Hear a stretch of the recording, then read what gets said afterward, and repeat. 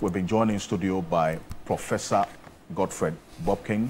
This is the first of at least the 4 dates that I have with him on this show before the elections. Professor Godfred Bokpin is a professor of finance at the University of Ghana Business School. Professor Godfred, good morning. Good morning. For and good morning to our cherished viewers and my co-panelists here. Thank you. I understand some of you, but the 2 of you were floor mates. Yes. Yes, so I was his floor rep. And he attempted pounding me. You see? Were you vandal? No, where you go? Come on, We brought proper life. If you are not vandals, you don't talk about your halls. If you are not vandals, you don't talk about your halls. We are the gateway to where? We are the gateway to the whole university. The vandal. That is, come on, we rule. It's the vandal law. Come on. So if you're not a vandal, be shy of where your hall was. If you're not a vandal, how can you be walking around and then be advertising the fact that you have mental problems? Walking naked on the street and you are proud of it. Be shy of your hall. Continue here that you went to that place. It's a disgrace. If you're not a vandal, Your children said that were you also walking naked on the street? Okay, that's fine. Thank you. Thank you very much. No comment. That's a nice way of welcoming you. Okay, but that leads us to our next conversation, really, on the matter of the state of affairs. In fact, a number of the urgent businesses that the NPP caucus in Parliament wants Parliament to be recalled for borders on the economy. These tax exemptions, and then also a number of these bills as well. What is your diagnosis of the state of affairs? Because continuously I hear the finance minister, the president, talk about the fact that the indicators are trending towards pre-COVID conditions, where we are now. Quick one. Yeah, thank you very much. Yes, of course, we can associate with some level of recovery, but we are not there yet. Okay. And then also, if you want to celebrate this recovery, then you want to also see to it that within the context of the price that Ghanaians, including pensioners and all others, have had to pay through haircuts, through higher taxes, expenditure rationalization, and all of that. So I think that we've paid a very heavy price for this recovery. And the point also is that this is not a recovery that is broad-based. It's also not a recovery that is people-focused, right? So it's a recovery that's people-focused. Yeah, because if you look at the data, even from the World Bank, that in 2022, Bank of Ghana's inspired inflation alone pushed over 850,000 Ghanaians into poverty. The question is whether this recovery also took them along. Okay. And then also, if you look at the World Bank poverty indicators, I mean, we are not even talking about poverty at the lower end. Lower middle income and upper middle income poverty is also rising. So this is a crisis that did not only affect the core poor at the base, but also affected the middle class, both at the lower middle class level and then the upper middle class level. Then again, if you look at the stability we are talking about and the sacrifice, the concern is whether we have not traded off medium to long-term survivability for immediate stability. And the reason you need to look at that is that if you look at the taxes, and if you look at where we have kept policy rates, and if you look at what, apart from that, all the measures Bank of Ghana has put in place to mop up excess liquidity, all in the name of eliminating demand-related inflationary pressures, the reality is that lending to private sector, that is supposed to be the engine of growth, that holds the job creation capacity of our economy, is increasingly being undermined.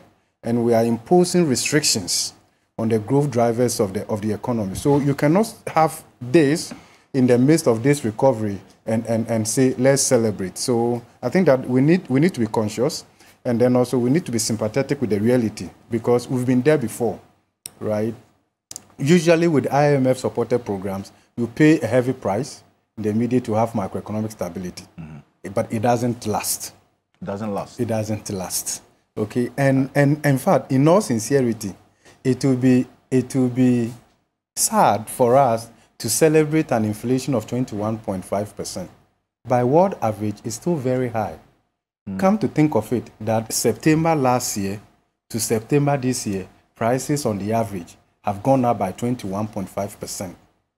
Okay, in an economy where income levels are very low, salaries really have not kept pace with price development. In an economy where food inflation is higher than non-food inflation, in an economy where imported inflation is actually lower than locally produced inflation. Okay, in an economy where between 42 to 44% of household expenditure is on food. So when you see food prices going up that much, you should be concerned because the impact is going to be very huge. In an economy where GDP growth has not been job rich, right? We have celebrated jobless growth over the years. Even now that we talk about gold economy, and our economy is largely gold economy now, either from responsible mining or irresponsible mining. But the reality is that the mining sector in the last 12, 15 years actually has not created decent jobs. Has not. I see. And has not. And I see the Ghana Statistical Service data, and even with the growth we're experiencing now in the indicators, it is driven by the mining sector. Yes, and it's not. And you were saying that. Yeah, it's not job rich. If we are talking about decent employment generation, especially in the formal wage economy, where they will also be contributing to direct income tax and the rest of them, we haven't seen that from mining and quarrying in the last 15 years. That is not the only thing. If you look at poverty, if you look at inequality, and you put all these things together, mining and quarrying in the last 15 years or so really hasn't delivered on those lines.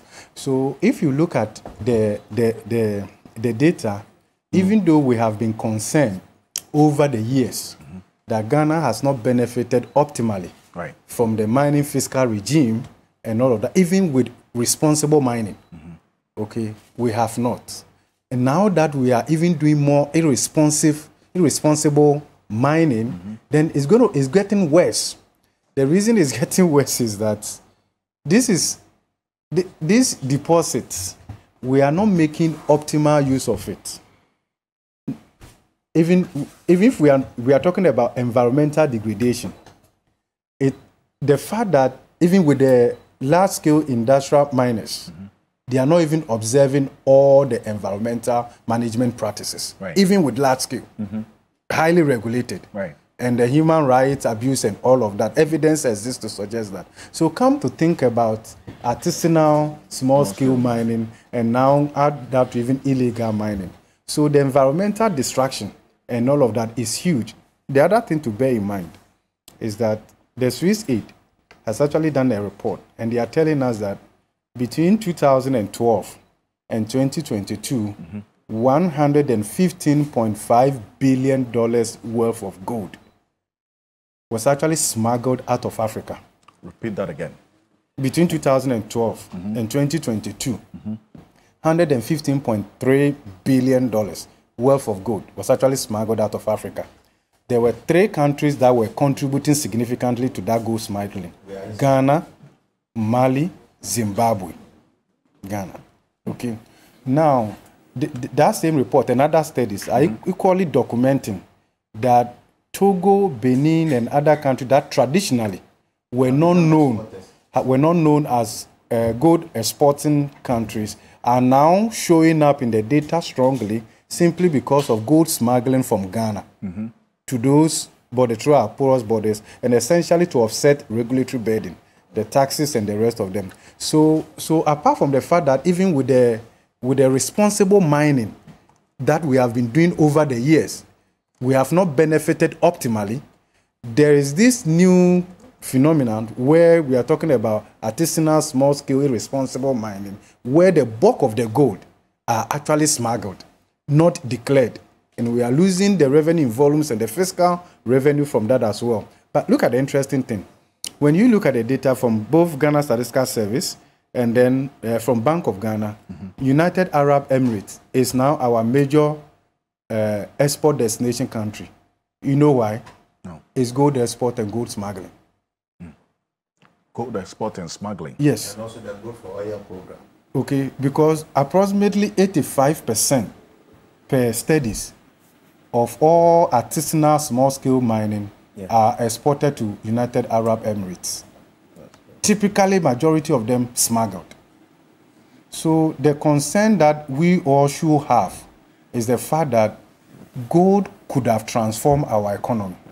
Even with the mining we have done over the years and a proper regime, we have not benefited optimally. But there's the new drive now through irresponsible mining where we are even losing them more. And the interesting thing is that, you see, if you focus solely on the output and say, okay, gold is playing a key role to our economy, and therefore let's continue like this, that's a short-term thinking. Yes. Okay? Because the destructive aspect of generating that GDP is not or is poorly reflected in the GDP calculation. So if you just focus on the GDP and the rest of them, you may not avert your minds to the fact that you face existential threats. Right. And we are already paying the price. Even if we decide that let's continue like this, so that in the next 20 years or 50 years, Ghana will not be on the face of the earth, we are already paying the price. We are paying the price through higher food prices. You know the interesting thing, check the Ghana Statistical Service data. Some of Ghana's traditional food basket regions, right, are now experiencing higher food inflation. They're actually importing food from Accra. Yeah. Okay. So that's concerning. Look, let's look at it this way. There can never be an economic recovery in the absence of ecological sustainability. There can never be economic recovery. There can never be growth. There can never be development without preserving our planet Earth. There cannot be. Okay? Because the point is that the distraction we are causing right now, the GDP, even if we decide to turn the GDP from that sector to correct the environmental effect, it will not be enough. It's not repairable. So, I mean, this is pure wickedness. Let me tell you something. What you see happening right now, if you examine the slave trade and all that happened, you will see a similar pattern. It's the same slave trade mentality we are exhibiting in leadership and in management today. Because during the slave trade, there were those who were benefiting from it and wish it could continue. But if you hear the argument that, look, banning small-scale mining and destructive mining would have economic consequences. In fact, that's one of the narratives that has prevailed, at least since we started this renewed fight against illegal mining, that it will cost us economically. And so that is not going to be an immediate option. And in fact, that has been exhibited by the non-action on the part of the president on that call for the state of emergency to be declared. Let me tell you, that is selfishness. It is greed that assumes that position. It is short-sightedness that assumes that position. Let me tell you something. The president told us that they know how to bring the economy back to life. They don't know how to bring life back, the dead back to life. So if this irresponsible mining is destroying human organs, is causing death, which one should you prioritize? Which one can you bring back? Do you need somebody to remind us of our own lecture slides we presented during COVID? Why are we living a contradictory life?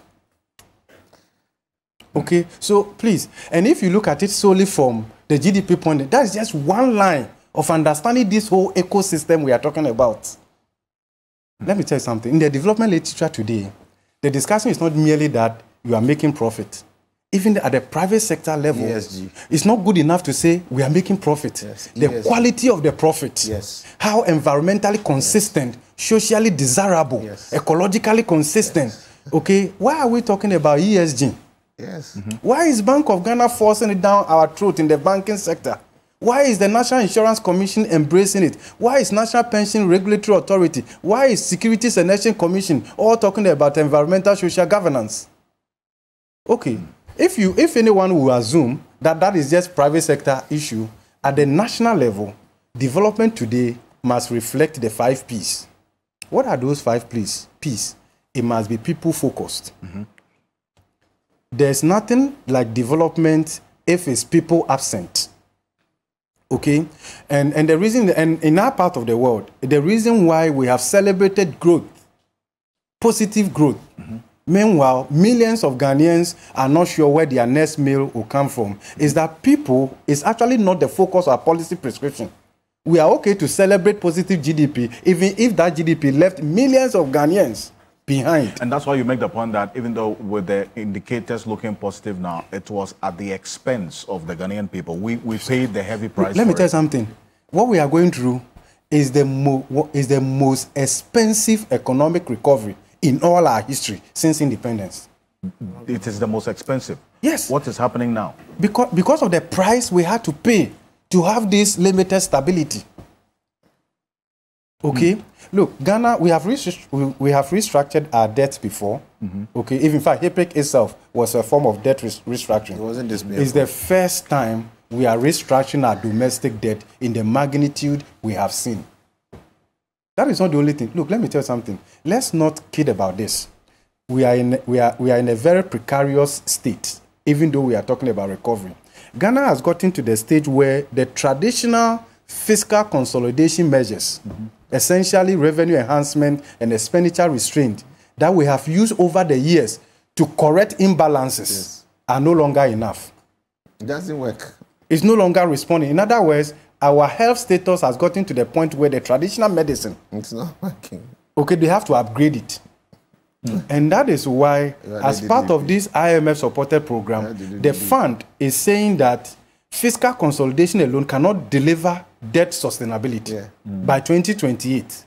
And therefore, in addition to fiscal consolidation, what are fiscal consolidation? Revenue enhancement, expenditure restraint. We are come to the conclusion that that is not enough. Then we have to go to the next level. What's the next level? Would have been debt restructuring. We could have focused solely on external debt, like we've done previously. Now, with that also, we came to the conclusion that focusing solely on external debt restructuring will not restore debt sustainability. And therefore, there's no way we can do without restructuring the domestic debt. That's why we have to do that triple line. And this is how you should understand it. Our democracy has become very expensive now.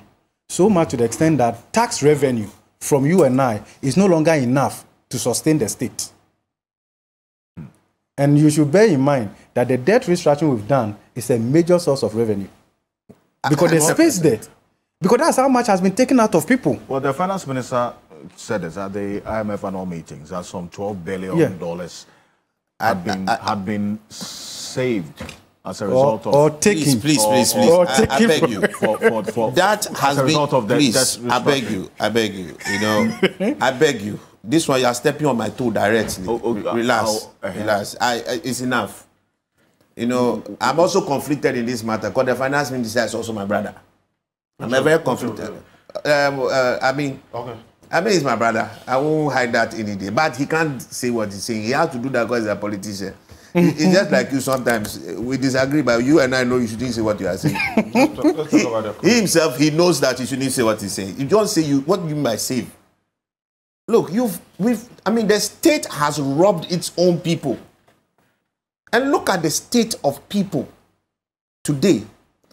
As a function of our fiscal recklessness, all these painful measures, we have actually forced down inflation, forced up inflation to further minimize the cost of the state. You people don't understand what has happened. Yeah, the jump in inflation actually deflates the debt value. The inflation is also part of the strategy. And who suffers for it? It's a double whammy for everybody. So I beg you, when we want to say, it's good that politicians use the right expressions. So you say, look, citizens have sacrificed 12 billion to help the state recover.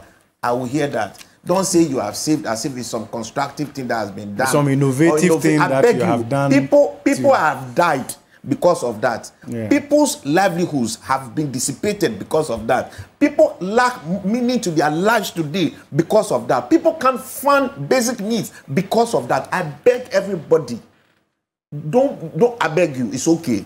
It's okay. It's okay. The reality is that the state is altering the lifestyle of people. Right, the state is prescribing lifestyle. We have wiped the middle class. Hold on. Yes, Prof. Bokpin. Which shouldn't be the role of the state, actually, and all of that. And as I said, if you put all this in together, we come to the conclusion that this is one of the most expensive economic recovery that we've experienced. And I think that I hope that we are learning the lessons so that we amend our ways going forward. Because the point is that this can happen. If you look at the horizon, look, if you look at the sources of the fiscal risk, Ghana now, and you even don't include environmental restoration, because we've done baseline costing and the rest of them, there is no way Ghana has a future. You know, we should be concerned if a rating agency comes to tell us that, oh, there is no immediate risk of debt default, but the state does not exist solely to service its debt. The state has several commitments to the citizens. Okay, the question is, are we allocating optimally to agriculture, to health, to education? We are not. And that is why you go and check the budgetary allocation to Ministry of Food and Agri. Check the budgetary allocation to health. Check the budgetary allocation to education. We are not allocating resources optimally to the critical sectors of the economy. If you pick the energy sector alone, and I'm sure, Honorable, yeah, that's your free elective. Let me put it that way. Right. That one, I will combine the two of them and put them like this. They are all inside. Yeah. Okay. If you look at the energy sector indebtedness alone, the shortfall from there far outweigh the combined budgetary allocation to Ministry of Food and Agri, Ministry of Health, Education, roads. Come on. How are we as a country? Let him conclude. As a country, how are we able to look at all this data and go to bed and sleep soundly? Are we human beings? How are we able to look at the distraction to our water bodies, our environment, and go to bed and wake up to breakfast? No. We don't need to go for a re-examination whether we are human beings. One basic function God gave man was to preserve the earth. It is the first. And you know, all of us, you see, the point is that people think that because we are in Accra or we are here, we are far removed from the issue. So the question has been that why should we be even having demonstrations in Accra when the Galamsey is happening? Because the policy is in Accra. No, because you know why? It's just a matter of time, and it will not be long. When we destroy the rural economy with water bodies as water as its embodiment of that rural ecosystem that supports life, and it's no longer sustainable for them to live there, they will come here. And the point is that if the guy in my village is not safe, I cannot assume I am safe here. No. Okay. It's pure wickedness and selfishness and greed. This is the slave trade mentality we are exhibiting with modern day economics. Slave trade mentality exhibited in modern economics. And that reference you made to the inflation, food inflation. If you go on the Ghana Fiscal Service site, and this is one that we've been studying throughout the week and when we had this conversation, take a look at this. And so I'll come to you briefly because you wanted to make a point briefly, and then I'll go to Mr. Janapal. If you look at the year-on-year inflation, food inflation, September, just last month, the Savannah region actually leads, and this is one of the food basket areas, just to bear in mind. We are in the harvesting season. And we're actually in the harvesting season, according to Mr. Janapal. This is the overall inflation. Can they give us the food inflation, the regional distribution or disaggregation for food inflation? Yeah, that's you know, that's you see. And you see Alfred, Eastern region, Alfred. You know that Eastern regions. Bono East. And all of that, Alfred, that breakdown. Yeah. I wanted to just 36.4 as you see in I want to make a point. As you all know, when it comes to this panel, I'm mismatched. You are not mismatched. Why? From the policy perspective. I'm talking. I think at least I'm telling you that when it comes to this mismatch. So, because I'm dealing with a professor of economics, I'm dealing with the energy expert, I'm dealing with a businessman. I'm a political science analyst, so I'm a politician. But I want to make a point. You just showed what you showed. The inflation, because I asked someone something. At the beginning of this year, there was serious drought in northern Ghana. Prof, I want to know how you think that also plays into, because sometimes we have to also learn that there was serious drought in northern Ghana. It affected me personally. Before I was a farm, I have a farm. That from the rains didn't come when it's supposed to be, and the magnitude of that drought was almost a force majeure. Nothing that we prepared for. And so, if you now show information that shows that what's the name? Food inflation is rising. I understand. I think that, I mean, from a policy perspective, I can say that part of it because No, they have. But you have to look at that. Yes, I know. Okay, no. So I mean,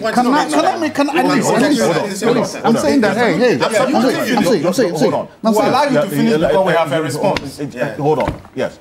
Dr. Jato, please. Okay.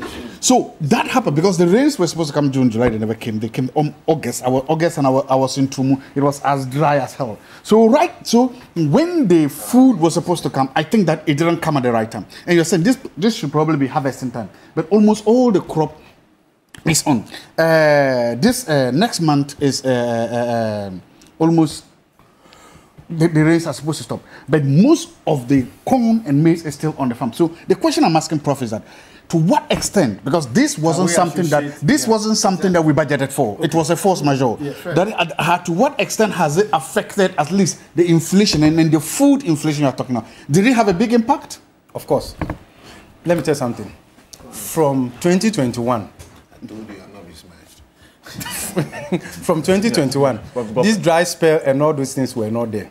Do you know that food inflation in some part of Ghana from 2021, 2022 went as high as 70%? Food inflation. So even now it's been coming down. So what we are tracking and the effect of the illegal mining just didn't start this year with the dry spell. You can see the trend over the years. And more in the did the dry spell exacerbate it? Did it move the curve so much, or it was still on? I just want to understand whether the extent, how much of it was budgeted for. So we've had drought in particular areas, largely the northern sector. Yeah, the food. All right, I don't think on my farms I had that in this part. You know, we didn't really suffer that. Galamsey does not sit much there. Now, you take the places where it's Galamsey and take that data. I don't think we've had droughts there. So what you've actually had is that you have had farms traded for mining sites.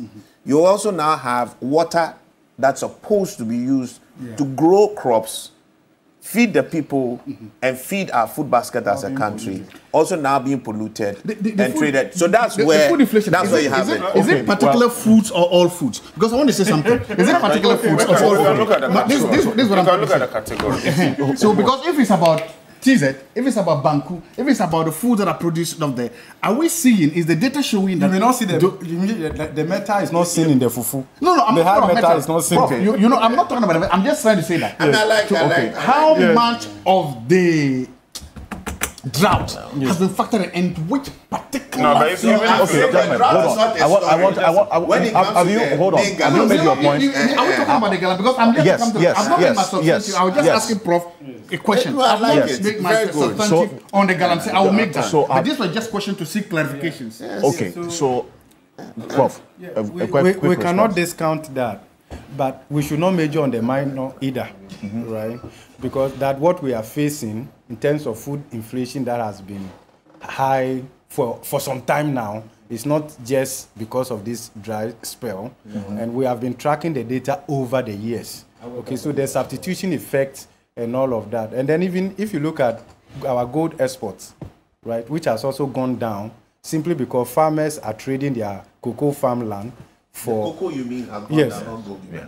The cocoa exports, has gone down because they are trading their cocoa farmland and all of that. Let me just share some observation because we did some study, we visited some of those communities. Interestingly, the youth, they no longer want to go into agriculture. Okay. No, that's not true. Actually, if some of those, I'm telling you, that's not true. I'm just being honest. You are talking about where? He's talking about Galamsey areas. Okay, Galamsey areas. Let's say that. Say in Galamsey areas. That's what I just want to say. Okay, that's what I said. Say in Galamsey areas. Hold on. Gentlemen, hold on. If you are listening to the submission, it will not be have you to be too quick to make an intervention. If you have it, just as you did previously, when it's time for you to speak, then you would ask the question. Can I? Professor Bokpin, you concluded your point. Thank you very much. Okay. Thank you. I think you concluded the point. I was going to say that we did some work, and basically the focus was the mining areas and the rest of them, and we visited and interacted and all of that. Okay, so the point is that I'm not a security expert, but what we observed based on our interactions and all of that, we are not only talking about Ghanaians who are involved in some of these things. I mean, it is true. It is transnational. I mean, we met people from Niger, Burkina Faso. I mean, who are just migrating to those areas to participate. And it's a serious thing. Okay, not to even talk about the economic effects, the security risk, and all of that. I mean, it's, do you know something? This is not something that we should even sleep over. I mean, this is serious. Professor Bokpin, thank you. Yeah. And there's a data from the Ghana Statistical Service. And if you go to table 2, yearly food and non-food inflation. You see the red... for September, you mean? This is up to March 2024. I deliberately chose March 2024 to discount the drought. Because then with and without. Right. So you know what is happening. And Chief, as you can see, this is the non-food, the red.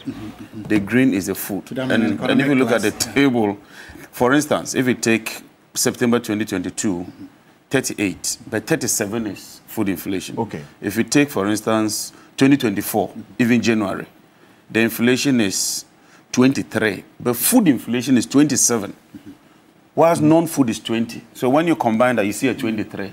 But the 27, which is the bigger one, is the food inflation. And that is what impacts majority of Ghanaians. So, because almost 44% of our household expenditure is on food. Yes. All right. So if that sector is rising, so clearly, and then Alfred, just bear this in mind. In any country. Okay. He wants to know whether it's split. If you want to know the split, and then you go to the basket itself. Because the CPI has a basket. There's a and it's weighted. Okay, hold on. Let make his point. Thank you. It cannot all be just by jargons, economic jargons. It must be brought down. I told you this is the beginning. Thank you. Mr. Jabba, make your point. So what happened is that... Make your point. Yeah, so what happened is that there's a so-called basket of certain goods that we believe people consume all the time. And every month they go to the market and check the prices. And it tells you, based on the weight, the rate at which the prices are increasing. Okay. So if your food inflation is increasing at this rate, you ought to be very, very worried. Right. And for us, it's a major, major issue. But you see, I want to come to your topic. And for me, that's the most important thing. Is the economy headed for pre-COVID time, which seeks to paint the economy as moving in the right direction? First of all, look at the Bank of Ghana's Monetary Policy Committee report. Look at the Statistical Service report. And look at even the Ministry of Finance itself, the report. And normally you look at certain indicators like inflation, debt to GDP, your reserves, your trade balance, and some of these key macroeconomic indicators. If you look at inflation, for instance, when we were leaving office, inflation was around 15%. Today it's around 22%. 22% is very, very high. And like Prof also pointed out, the food inflation is even much, much higher. Yeah. Because it's just an average.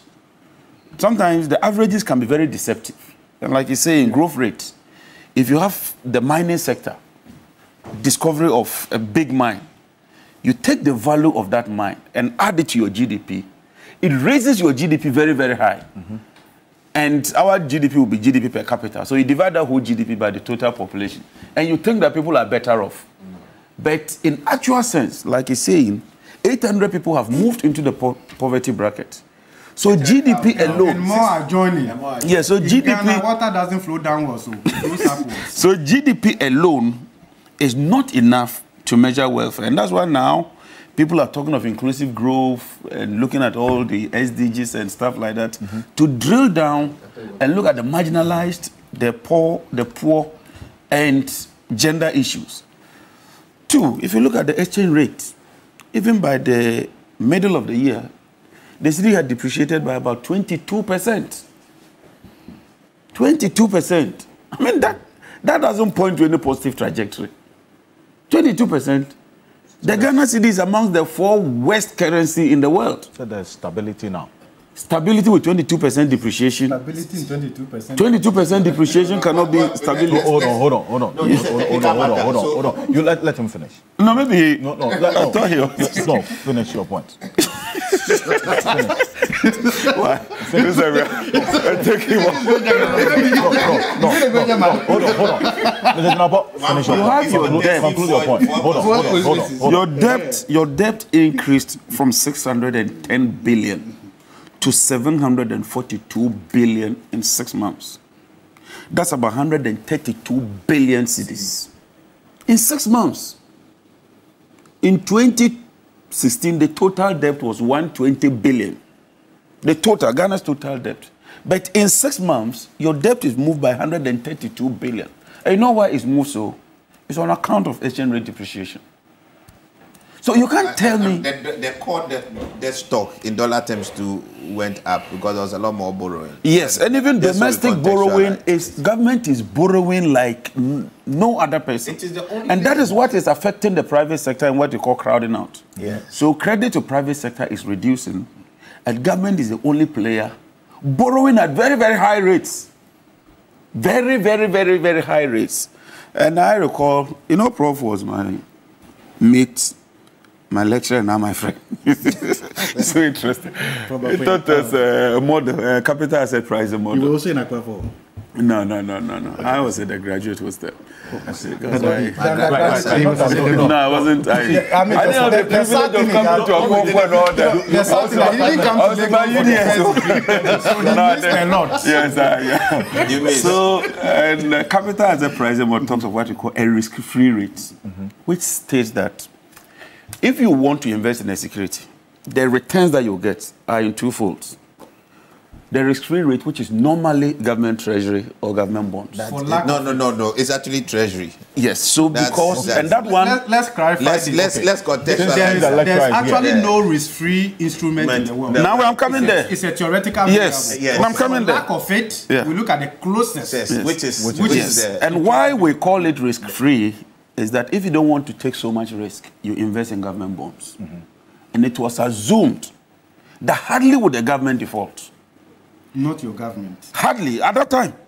It was assumed. So the MPP government has come to demystify or change that narrative, where we say that if you want a safe investment, invest in government bonds. So, and now, today, even the IMF is predicting that, let me just quote it for you, we're going to get to a debt to GDP ratio of 82 or is it 86%. The IMF itself, not a government of Ghana or any of us. Okay. That in the International Monetary Fund predicts that by the end of this year, our debt to GDP will be 82.9%. If your debt to GDP is 82.9% by the end of this year, you're not making any headway. And you cannot be returning to pre-COVID era. So this idea that we're making some significant progress, I don't see it. If you take the exchange rate, you take the debt, you take the borrowing, you take credit to the private sector, you take Bank of Ghana itself, it looks like we are headed for a very serious challenge going forward in 2025. And finally, even in the energy sector, over the past 7 days, they've been shedding load. For 1 week now, they've been shedding load because they don't have money to buy fuel. The energy sector debt is hitting 2.4 billion. Ghana is not servicing its external debt as we speak. And yet the currency is depreciating at this rate. Next year, when we start servicing the debt, it means that we need more dollars of foreign currency to service the debt. The debt service has started. It will further... No, this should be correct. The debt service has started. But it's very low. That's very low. Very minimal. I mean, very, very minimal. I agree. Yes. But in 2026, that is when the real hit will come, because it won't just be interest payment. It will both interest and principal. And if you look at that bullet payment in 2026 and 2027, and we must be preparing for those periods. So for me, we are nowhere near that so-called pre-COVID era at all. But it's Assogly back. It's Assogly back on stream. Assogly is not back. Yesterday, the load shedding was 450 megawatts. 450 megawatts. Yesterday, because Assogly couldn't come on, and the other plants that could come on, government has no money to procure light crude oil for those plants. And so they are shedding load. Today, there will be load shedding. Well, I got a message, in fact, a number of messages about the lights being off in a number of places, so that confirms it. I'll be back shortly after this quick break. We'll have the final lap of the conversation. Stay with us. Welcome back to Key Point on TV3. We're live on 3FM 92.7, also on TV3 Ghana on Facebook and DSTV channel 279 all across the world on 3news.com. And this morning I've been clothed by Kogra Clothing, the best version of you. Locate Kogra Clothing on the Spintex Road, 18 Junction, opposite the Allied Oil Filling Station, the ground floor, same building with the Ghana Made store. You can call Kogra Clothing on 0244 238 341. That's 0244 238 341. Or on WhatsApp 0500 900099. That's 0500 900099 or 0244 238 341. Choose Kogra Clothing. Choose right. Dr. Zato, you cannot disassociate the impact of illegal mining on this food inflation that we're talking about. And Professor Bokpin established that nexus, that connection earlier, with these areas where illegal mining is happening and how it's impacting on even the food inflation in there. Is it not? Yeah, thank you. No, it's true. But I wanted to start on one of the most often quoted things. Lines, that's like lies, damn lies, and statistics. We've also been told that statistics are like a bikini, a very nice two-piece bikini, you know? It tries to expose a lot, but it covers more than it is showing. You were smiling so, much more when you mentioned bikini. Okay, of course. Conclude your point. I just smile about it. Don't you? So they pretend to open to it expose, but the most important things are covered. So that is why sometimes when people throw around statistics, it becomes difficult, and sometimes we must know what are happening. How do you make me know that? For instance, I'm just quoting about it, and that it says that the World Economic Outlook predicted an end-of-year inflation of 15%. That is predicting that 2005 to be 11, and then consequently after 2005 or so to get down to 18. So it is then for Ghana. Yes, I'm quoting something. You're in November. We're moving to November. Good. So it's from 22 to 15. No, they're saying end of. I'm reading that exactly. No, that was they had predicted. That is normal. This the reality tells you we will achieve it. Again. See, so you see what I said about statistics, right? So you now see what I'm saying about the statistics. That this is what it is predicting. This is the latest updates from the World Economic that is saying. No, we're talking of outcomes, so we're not talking of predictions. Good. So I'm talking of real empirical evidence. So I'm just telling you. So that is my issue with statistics. But then you talked about the food inflation, and I said, yes, of course, we all eat food and it affects us. But that's what I wanted to know. One, the impact of the drought, an unexpected drought, an unbudgeted for drought, and a major force majeure that I don't remember the last time this country has witnessed such a drought. Okay. Now, I would think that such a drought will affect food inflation. And then the question becomes, what kind of food? I would say that, well, the food that is produced in that food zone. The Sisala area produces the best maize in the whole wide world. It produces the best maize in the whole world as affirmed by everything. So you should know that your masters will produce the best maize in the whole wide world. This affected very little aflatoxins. It affected the maize production in Sisala land. If you go to Tumo, Walambele, Sakai, Chalo, all the it affected.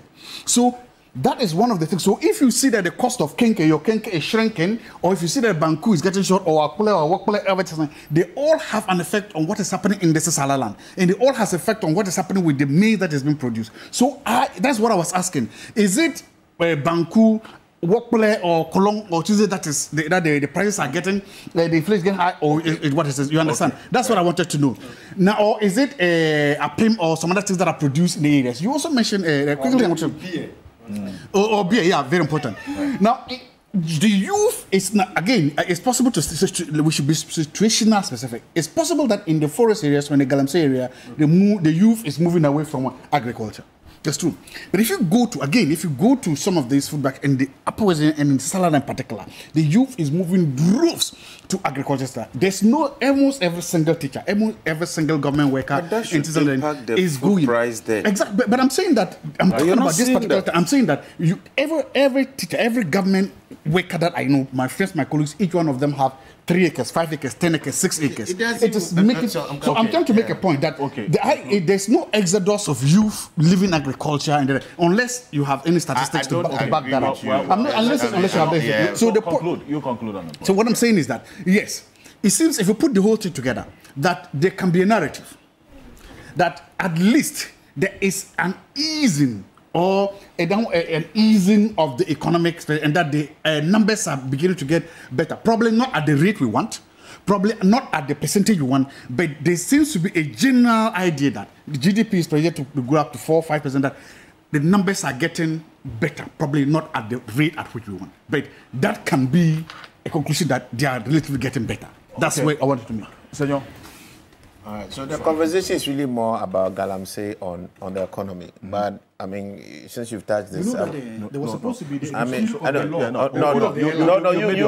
you when we finish, I'm finding you, because we agreed that we're going to discuss, you're going to focus and address my Galamsey. You make your point. You have very limited time on this. So, one, when you talk about stability as an economy, what are you comparing it to? Indeed. So maybe you're looking at intertemporal stability at this point.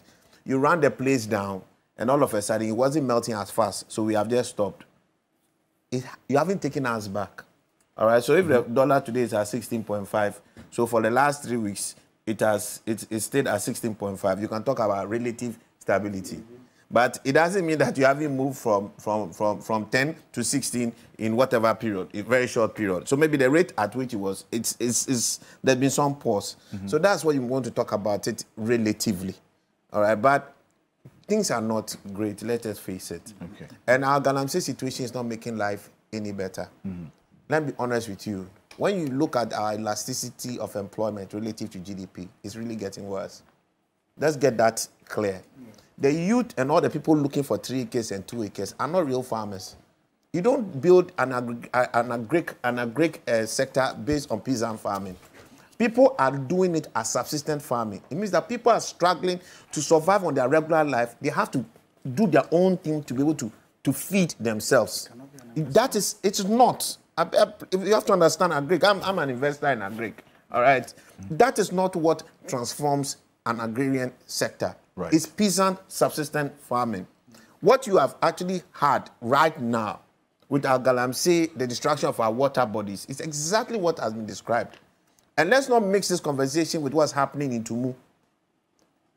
We are talking about the Galamsey areas, which also feed these areas. You can't go to those places in Western region that provide us plantain, and you go there, you can't get plantain. They are telling that the plantain, they are buying it from Accra. I mean, if you want to be honest, just take your time and check. Sometimes we are importing cassava from countries. There are things that are happening that we see. My brother, things are not going well because we don't have the base infrastructure to transform agriculture. And the minimum which God has given us, which is our water bodies, we are destroying it. Right. The minimum He has given us, which is our forest reserves, we are destroying it. What will our children eat tomorrow? And that's why I say this matter is so bad. It has gone beyond the space of political conversation. It's a national matter. It's an existential matter. And that's why I'm very disappointed in the president and his management of what is happening. Okay. We can't continue this way. You are cutting your nose to spite your face. It is silly. Right. Look, man, there's no right here. Relax. 2 seconds. Relax. There's no right here, my brother. Look, we are citing gold. We are citing gold as gold revenue we are getting. Okay. But we are replacing it with our inability to get food for our future, for our cocoa to go.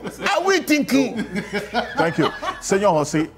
Sometimes we do that as if we didn't go to school. We were starting with PhD. This is that. But having said that, my finance minister, who is my brother, he's been working hard to correct the wrongs of the wrongs he inherited from his wife.